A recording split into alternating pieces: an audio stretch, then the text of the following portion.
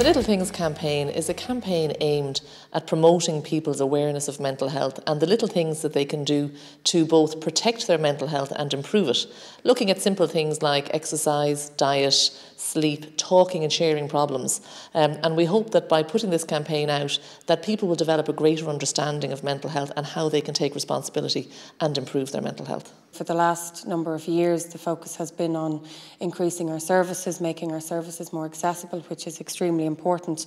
But I think until we tackle the prevention piece, until we get to a stage where people build up their own resilience and maybe don't need services, we're going to be forever chasing our tail. So I think the Little Things campaign is a way of, yourself thinking, what can I do to make my day better? What can I do to make somebody else's day better? Back in 2014, I walked away from the inter-county scene because I felt I needed to get a better sense of probably who I was. I felt a lot of my identity was completely wrapped up in football. So if Cavan were going well and I was playing well, I felt good. And if we weren't, sometimes I just felt I was struggling. And when I went away, I sort of promised myself that I wanted to get a better balance. And for me, it's about that balance. It's about sort of having strong pillars in your life. So for me, it's family, it's friends, getting out and about, or if it's going to play a round of golf with someone and getting out. And I think the big thing that works for me is those environments where I actually am able to have meaningful conversations. Males in particular, we have a huge capacity and ability to say a lot without saying anything at all.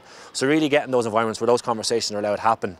And thankfully for me, I got that. And I returned. I'm back on the Cavan scene all this year, and I feel my relationship with the game is much better and a lot of that is down to recognising and being aware of the little things in my life. On the 20th of August, our health-themed All-Ireland semi-final, there'll be a full house in here. We hope that the 82,000 odd people that's going to be in here in Croke Park, some of the viewers at home will get exposed to the Little Things messages possibly for the first time, might go exploring them a little bit further on yourmentalhealth.ie, and hopefully it'll lead to a continued support for the emotional well-being of GAA members. I struggled with a lot of mental health issues in the past. So for it to tie in, especially with the GAA, is massive. It's a huge opportunity for the HSE and for GAA to kind of get it out there that it's okay, kind of not to feel okay. And it's important to do the little things right, in order to maintain a good mental health and good well-being. My life has got a lot busier the last while. I've got married, I've got a job, I'm playing county football, playing club football. And every now and again it's important to take time out just to sit and think, take a walk, meet a friend for a coffee. Just something to let you take pause on life and reevaluate and readjust to what's going on around you, just so you don't get steamrolled by everything that's going on.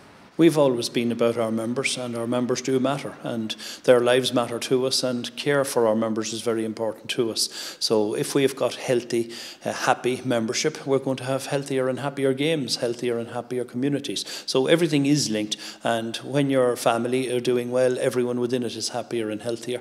And when we know that there are issues in society, we address them.